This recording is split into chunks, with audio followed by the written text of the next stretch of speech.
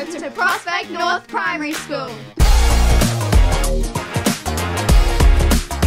Learning how to learn is really important for us in our school. We have two different things that we were looking at. One is a curriculum around learning how to learn and be a good learner, and the other is the content of our curriculum. But in order to get kids to be good learners, you really have to present learning in a different way. Practice at home you're reading and then you'll move up a different level. I love that, and you're reflecting back on what you have been doing.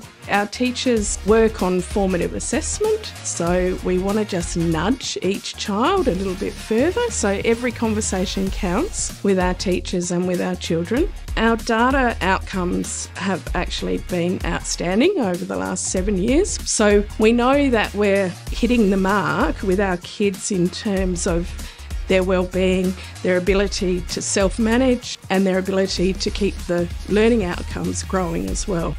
The secret powers are the learning dispositions students need to be agents of their own learning.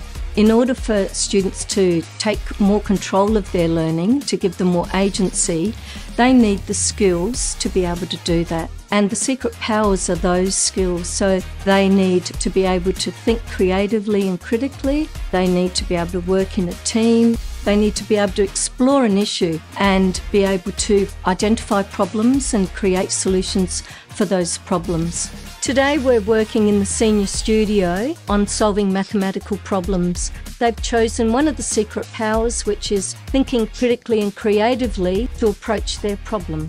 We really look for immersive learning environments, and you can see that in all our classrooms. But we've also set up a TV station where the kids get to immerse themselves in that job. This Thursday we are showcasing our cultural journey. So student voice is about students working collaboratively with adults to make choices and decisions about what they learn, how they learn, where they learn. So you can actually dive into the learning bit and learn more strategies.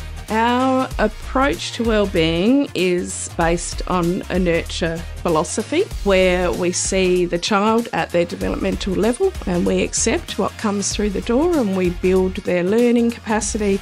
I think that learner agency pulls wellbeing and academic achievement together because our learners can co-create with the teachers. Then they're making the environment fit for them and they're also achieving academically at a high rate. My students make me feel proud every day. When I watch students gain more autonomy over their learning, when they're making decisions about what they know they need to achieve and then have the skills and the learning dispositions to be able to achieve those goals. And often they will go beyond what I'm capable of teaching them.